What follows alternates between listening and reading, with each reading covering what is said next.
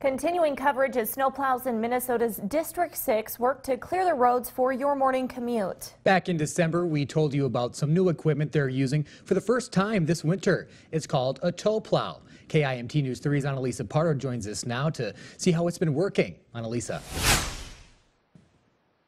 Tyler and RL, I'm in the garage here at MNDOT District 6 headquarters, and that tow plow, if you haven't seen it on the roads already, it actually just left this garage moments ago. And what it does is it adds extra wings on a snowplow truck and can let them clear 2.5 lanes at once.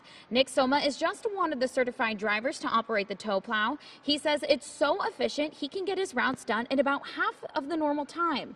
With the tow plow on the regular plow truck, it's about a $500,000 piece of machinery.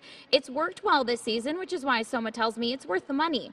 But with 26-foot long blades, it does pose some new challenges.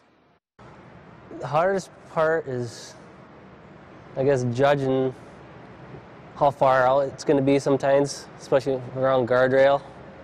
I mean, we got lasers on the truck and cameras, but they only do so much.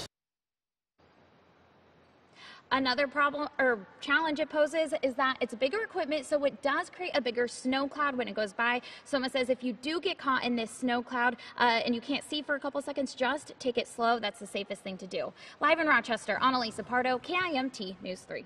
Annalisa, thank you. And as she said, these snowplows are out in full force this morning.